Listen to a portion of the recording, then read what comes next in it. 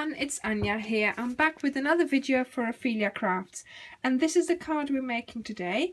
Again, a male birthday card with a wooden background and some foliage on the front, and then a happy birthday and on the inside decorated as well. So early espresso, basically. Early espresso, yeah. And I am going to use some burlap here as well, so that's there. And some sponging.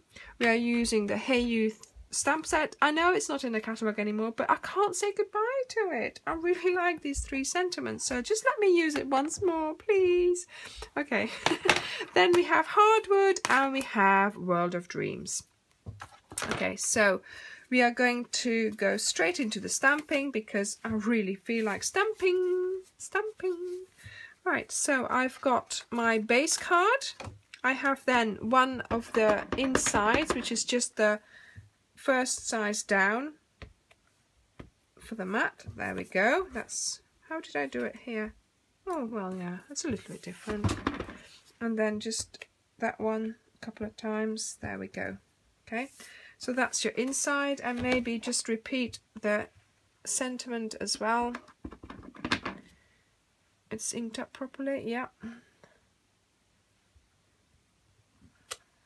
There we go, and I didn't repeat it on here, so let's just do that as well. There we go, that's nice. Okay, so I also have, let's put these to the side here because I know what I'm like. I also have envelopes, so let's do those as well, because this is our foliage. This is the only foliage we're using, and I didn't do the envelope for the example one, so I might as well do that now. There we go. Another one here. And the back flap. There we go. Alright, so that's envelopes done. Now, for the, that's the mat for the front, so that can go onto there as well. So that's ready. Okay, so now we are ready to stamp our background, and I have my hardwood here. I'm going to ink it up, and I'm going to stamp it off first and then stamp it onto there. Stamped off, and then what I like to do is make sure that I'm looking underneath, and I make sure that my whole piece of paper is under the stamp and not, I don't have a line there or at the bottom. Okay, so give it a good press, and there we go. Okay, so now what we're going to do is take our sponge, and there's lots of ink on the ink pad, on the stamp, as you can see, and I'm just going to take that off, just so that, you know, I'm not being wasteful. I'm using the ink that's already out of the ink pad. And we are going to sponge the sides.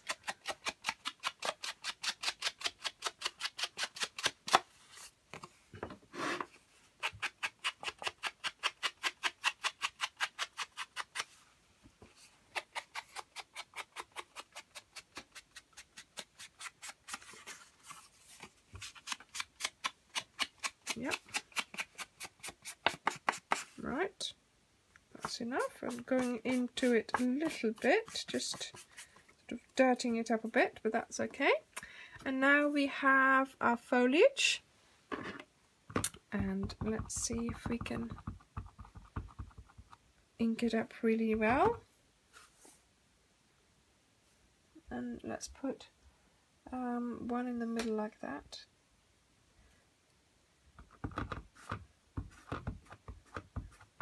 And one a little bit lower on the side, and one a little bit lower there. Okay, and this bit we cover up with there. Okay, now I have the example here. Did I actually? Yes, what I did, look, I sort of stamped it so you could see the edges of the stems, but so that it looked like it was continued. Yeah, that's okay. See, so we have sort of a little bit of foliage there as well. Okay, and then the next thing we need to stamp is the happy birthday. Did I have a bit of scrap for that? I don't think so. Right, so let's get it out. Oops, it's not big enough. Yep, here we have it. And let's ink up the happy birthday. And let's stamp it there. Punch it out. And what I need now is my scrap of early espresso. And let's take this out. Yep, there we go. That's that. And I think we are ready. So let's put this out of the way. Let's put this out of the way. This onto the, yep. And let's bring in the cards again. Okay. So here we have it. This was the example. These were the 2 envelopes we did ready. This is the card. So we have the card base. We have the inside of the card, which we will attach.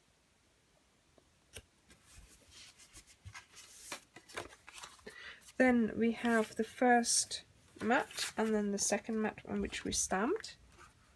So let's put some glue on there.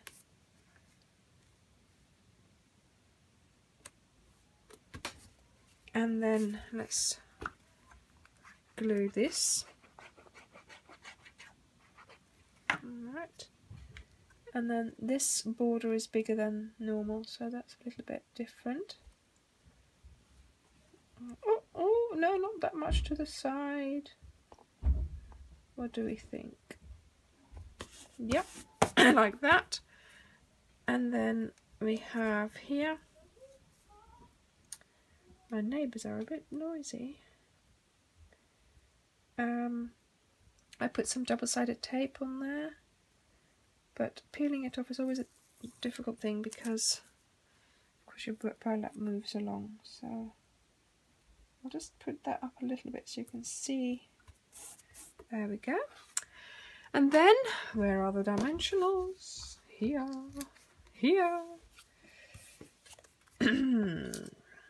Some dimensionals on here.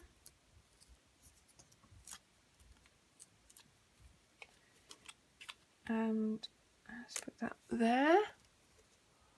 And now all we need to do is put that on there. And we're going to do that with dimensionals because it does adhere quite well onto the burlap.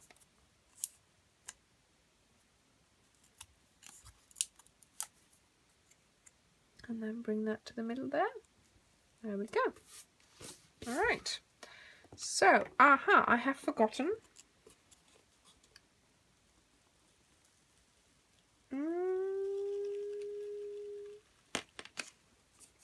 No, I have forgotten, and it's going to stay that way. I think I could do it like that because everything else around it is brown as well, so it's not going to make...